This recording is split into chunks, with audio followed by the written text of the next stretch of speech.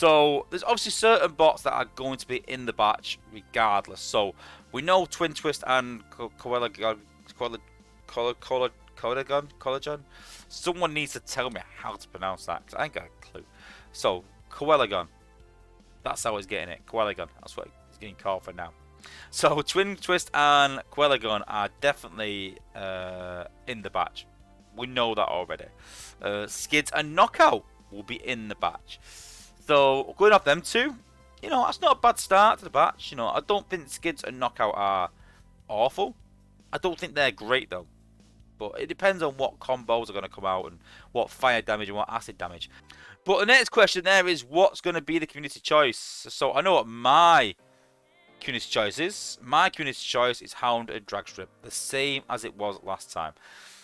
I still think he's really good. I think that, he's just really good against resource buildings. I think with HQ 18 dropping, there's going to be a lot of time traps. You get through bases quickly. We've got bots like Strafe that will target defenses particularly. And I think we could do more of them maybe.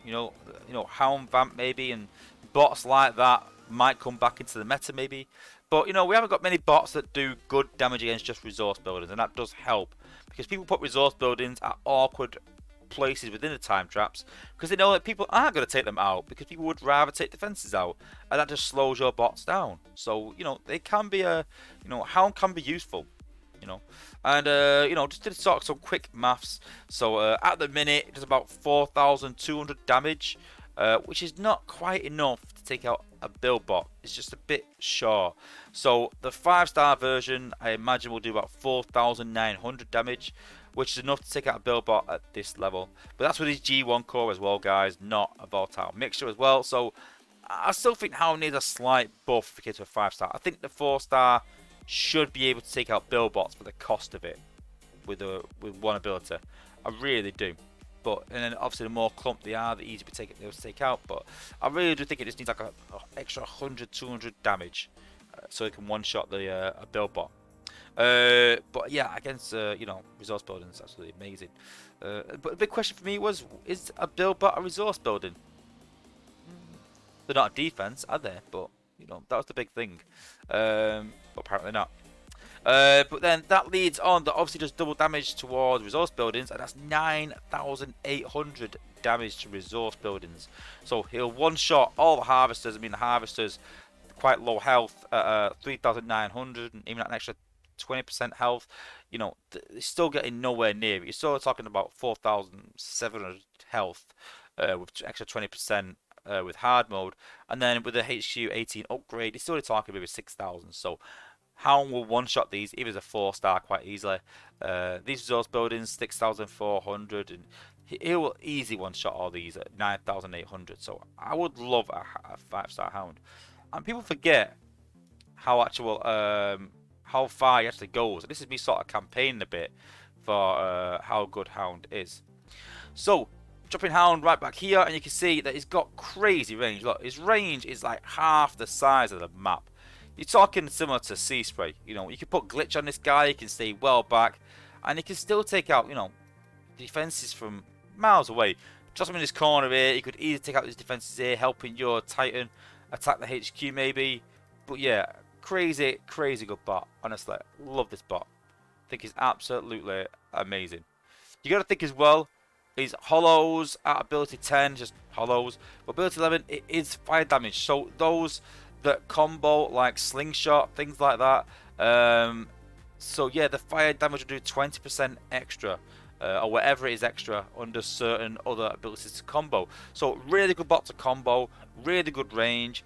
I wouldn't say he's cheap to use, especially in his first use, but yeah, a really good bot.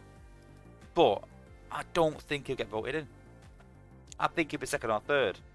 I think that the bot will get chosen is Afterbreaker, sadly, and I don't see why. And I said this in my last video that we don't need a 5-star Afterbreaker. A 4-star Afterbreaker will do the job. I did a video a while back of a 3-star Afterbreaker. Sorry, I got something in my eye. Sorry, guys. A 3-star Afterbreaker at like 51-1, and in Prime League he popped all the outposts. Yes, he died quite quickly, and people are like, yeah, but he died. Yeah, but let's be honest, it's a sack bot. When you use Goldfire, You use him, he dies, it's fine, doesn't matter. When you use Rhinox, does damage, he pops the outpost, he dies. Sack is sacrifice. You are sacrificing that bot, but as long as it does its job. And any sort of level after break can do it. So if you've got a maxed out 4-star, it's more than enough, does very well doing a sack. I don't agree with it the way it works. I think it's massively overpowered as it is as a 4-star. So I think bringing it out as a 5-star is just ridiculous. I think it's ridiculous that it's just too overpowered to bring it out. And I think it's ridiculous that it's, you know, people even voting for it, but don't even need it. It's just a waste for me as a 5-star. You know, you might as well vote for a 5-star nose cone. You might as well. For the other reason that it's just useless. What's the point? You know, the 4-star useless. It's not going to get a rework probably, but hey, maybe it will. We've been waiting 3 years for it or something.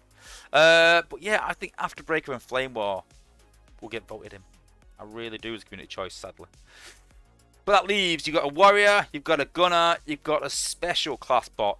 So, what will be next? For me, I really think that Tex is going to get his dream come true. I think we will see Air Raid and Slipstream.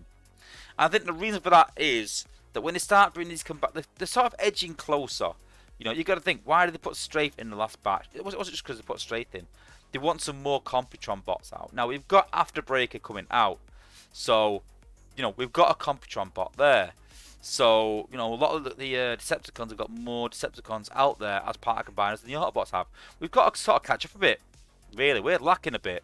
So I think we'll find a few bots like Afterbreaker and Flame War and Air Raid and Slipstream where the Decepticon counterpart isn't a combiner. I think we might see some of them. And I know some of the cons will complain, saying, well, it's not really fair because yours is more of a combiner batch than ours. But I really do think that we're sort of playing catch-up, really. You know, they've been lucky in a way to have more bots, you know, as combiner parts already. You know, Bruticus is pretty much nearly complete. And I think so too is Menasor, pretty much. So they're a lot more further forward than us in terms of combiners. But yeah, so I think Air Raid and Slipstream will come into the game. I think we need an airbot in the game. There's not many good airbots. But I think when we're talking about combos as well, you know, you've got to think airbots that combo. Air Raid is probably one of the early ones that sort of comes to mind. And I think we obviously need an airbot in there at some point. There was 2 airbots in the last batch. But I really think we'll see Air Raid, something like 6k damage in an area, you know, crazy damage, and I think we're really good for HO18. You know, he was on Tex's list, wasn't on mine. I did consider him, but I think it'd be a really good addition, and it's obviously a combiner piece. So yeah, and then the 5th choice, I think they'll actually put Hound and Dragstrip in. I really do. Everywhere you go, everyone's going Hound and Dragstrip, Hound and Dragstrip, Hound and Dragstrip. So I think a lot of the higher level players want Hound or Dragstrip in the great game. But I understand a lot of lower level players or mid players that do a lot of sack and stuff are looking for the easiest, cheapest options to sack and say they like Afterbreaker. You know, you don't see Afterbreaker in a lot of top wars, but you do see some players using it still. So makes me think. I still think we'll see Hound and Dragstrip in there. I really do. So my predictions for the next 5-star batch are Twin Twist and Quellagon, Skids and Knockout, Afterbreaker and Flame War, Air Raid and Slipstream, and Hound and Dragstrip. So let me know if you agree. Let me know in the comments.